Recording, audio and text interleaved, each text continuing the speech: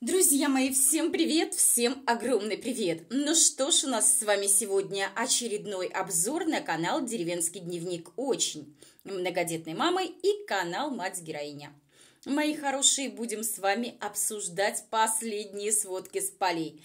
Не забывайте подписываться на канал, ставить лайки и, конечно же, писать комментарии. Ну что, ребята, давайте пройдемся с вами по некоторым интересным моментам. Вы знаете, мне так понравилось, когда на последнем стриме Лёлька несколько раз тыкала в экран бетономешалкой и демонстрировала нам, зрителям, мол, смотрите, какую бетономешалку хотим мы с Гришей. Вот смотрите, есть вот такая вот там за 37 тысяч рублей, да? А есть вот за 31 тысячу.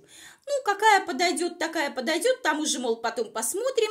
Но, говорит, Гриша работал с такой бетономешалкой, знает прекрасно эту фирму и сказал, что она просто замечательная, ему понравилась. О, как, друзья мои. То есть, я бы сказала, таможня дает добро. Гришаня дал добро на эту бетономешалку. Поберуха, ты знаешь, лучше бы твой суповой набор, Гришаня, выдал бы тебе денежки на эту бетономешалку, раз вам так она жизненно необходима, раз так она вам нужна, раз вы без нее, ну, счастливы быть не можете. Вот дал бы твой золотой мужчинка денег на эту бетономешалку. Тем более, учитывая тот самый момент, что она вам действительно, как ты говоришь, очень при очень нужна. А вообще там, конечно же, писали им в комментариях, да, и по поводу того, что, а можно было бы приобрести и бэушную 1000 за 10. Ну что вы, ну о чем вы говорите? Ну, Лёля ведь объясняет русским языком, что если они за что-то берутся вместе с Гришей, то это будет просто какой-то огромный проект, друзья мои, мега-проектище. И, соответственно, если покупать бетономешалку, то она, конечно же, должна быть новая. Естественно, Лёлька любит все самое дорогое и самое хорошее. Да-да, и желательно, как говорится, за чужой счет. Вернее, не так, всегда за чужой счет. Далее, друзья мои, Лёлька начала рассказывать о том, какие у нее взаимоотношения с Мариной. Но если кто не в курсе, Марина – это бывшая жена Григория. Так вот, она рассказывает, ой, а мы, говорит, когда приезжаем туда, говорит, в дом к Марине, к детям, мы, говорит, с ней всегда так хорошо общаемся. О как, друзья мои. То Лёлька рассказывала, что Гриша сам туда ездит к детям, да, и привозит детей к себе. А оказывается, Лёлька составляет Гришане компанию. Вы знаете, мне кажется, это неспроста.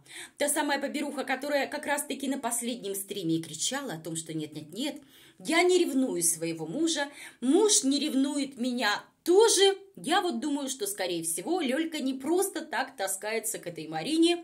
Возможно, переживает, что Гриша все-таки, неровно дышит к своей бывшей жене, друзья мои. А как знать, что там происходит на самом деле? Ведь ни для кого не секрет, что как раз-таки Марина бросила Гриху и сошлась с каким-то там другим мужчиной. В общем, Лёлька рассказывает, что когда они встречаются с Мариной, Марина ее обнимает и говорит, ой, я так рада за вас с Гришей. Я так рада за то, что у вас все получилось, что у вас вы вместе. И говорит, Марина даже признается в том, что она всегда была уверена в том, что Лёля с Гришей будут вместе. Ребят, вы знаете, собственно, да, видимо, еще тогда, 3 года назад, помните, когда был совместный стрим, когда Лёлька приехала в гости к Козлодоевым, и там была чета Козлодоевых, там была поберуха, и там был Гриша со своей тогда еще женой Мариной.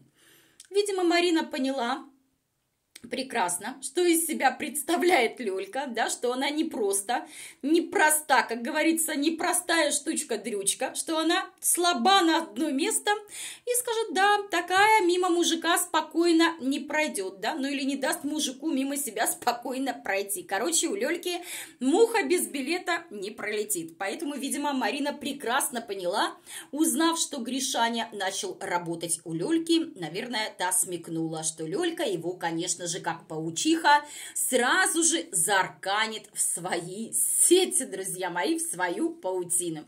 И говорит: да-да, мы даже с Мариной обнимаемся, и вообще это хорошо, поддерживать прекрасные отношения. Сейчас она мне своих детей сплавила, а потом и я могу ей своих детей отдать. Ребят, вот знаете, вот смотришь на поберуху, ей лишь бы кого-то куда-то отдать. Вот кажется, она и так своими детьми не занимается от слова совсем, но лишь бы куда-то отдать. И вот, кстати, что касается Марины, да, мы-то с вами говорили о том, что вот Марина, да какая нормальная женщина отдаст поберухе своих детей, пусть даже там на какие-то выходные или там пожить вместе и так далее. Но давайте по чесноку, мы с вами знать не знаем эту Марину, что она из себя представляет. Может быть, она такая же придурочная, как и Лёлька. Может быть, такой же, конечно же, может быть. Не стоит забывать, что у них одно окружение.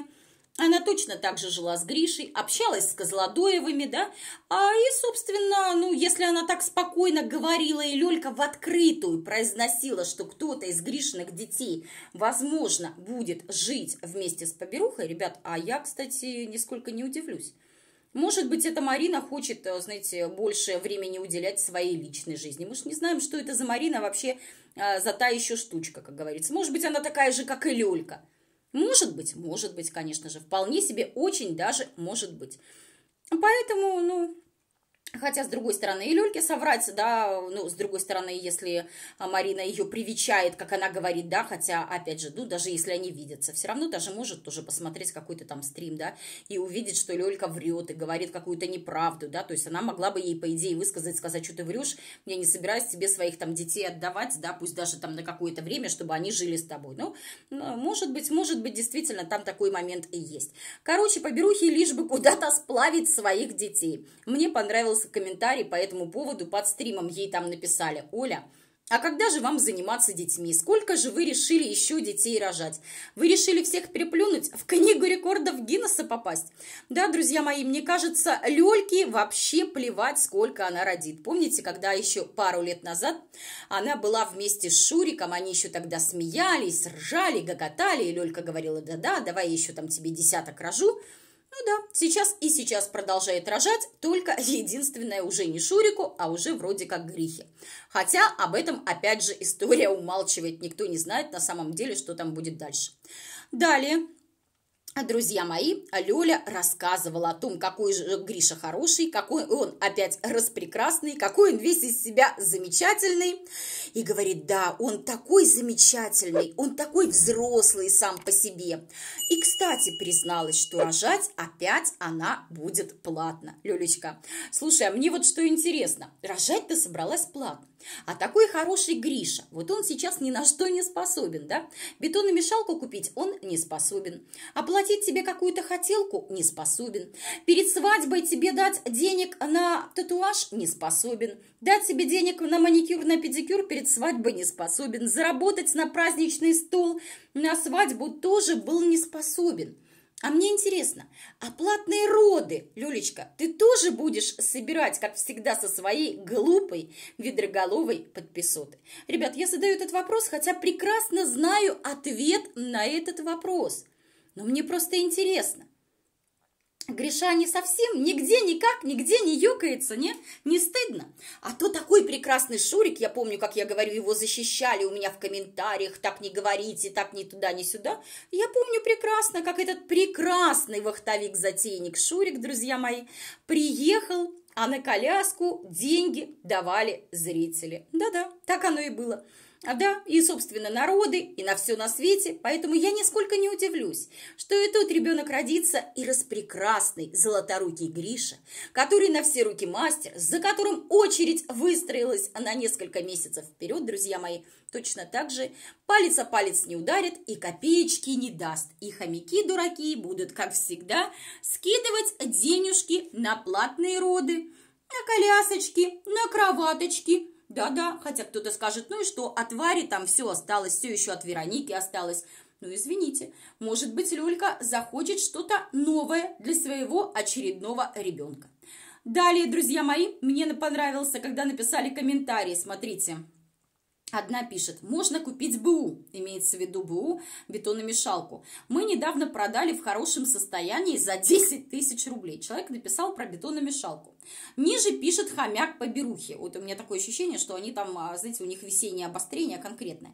То есть человек написал, ветку создал и написал комментарий про то, что мы продавали хорошую бетономешалку в хорошем состоянии за 10 тысяч рублей. Ответ. Как вам разница? Я читаю так, как написано. Как вам разница, мужья или нет? Вы бы рады, да вас некому. Завидуйте молча, злыдни. Я вообще в шоке. Слушайте, у меня такое ощущение, что они там все долбятся, как говорится, в одно место. Представляете, то есть пишет человек про то, что мы продавали бетономешалку в хорошем состоянии за 10 тысяч рублей. Ниже пишут, как вам разница, мужья или нет, вы бы рады, да вас некому, типа, видимо, да, завидуйте молча, злыдни. А мне интересно, а чему мы должны завидовать? Может быть, тому, что поберуха рожает, как инкубатор? Или тому, что она детей своих даже близко не видит? Или, может быть, тому, что в ее жизни попадаются вот такие вот альфонсы, тунеядцы, лентяи, которые не могут палец о палец ударить, которые садятся сразу же, как нахлебники, да? Тут же, моментом, не успел жениться и уже сидит, как нахлебник. Хотя почему как? Или чему мы должны завидовать? Тому, что она сидит постоянно по жизни с протянутой рукой? Или то, что она несчастлива и пытается всем доказать, насколько она счастлива и какого прекрасного мужика она себе привела в дом? Так а что это за мужик? Это не мужик, это 100%, да? Мужчина – это тот, который зарабатывает в любом случае, который помогает, который, понятно, там любовь и все остальное, как ни крути. А здесь вообще даже близко ничего нет. Она как клянчила, так и продолжает клянчить, и у нее ничегошеньки абсолютно не изменилось. Короче, друзья мои, Лёлька сидела на последнем стриме, натягивалась, пыталась показать, насколько она счастлива. Говорит, ну вы же видите, как я вот визуально изменилась с этим замужеством. Ничего не изменилось абсолютно. Она как просила, так и просит. Она как сидела на стримах, так и сидит на стримах. Но ей хочется, конечно, доказать, что она действительно счастлива. Но опять же, человек, который счастлив, ему не нужно никому ничего доказывать. Даже если у него за спиной или где-то, да, там будут писать какие-то гадости относительно семьи и так далее. Зачем кому-то что-то доказывать? Каждый из нас сам прекрасно все знает про себя. Больше, нежели про нас могут сказать другие люди. Да? Так оно и есть. И это ведь действительно золотые слова.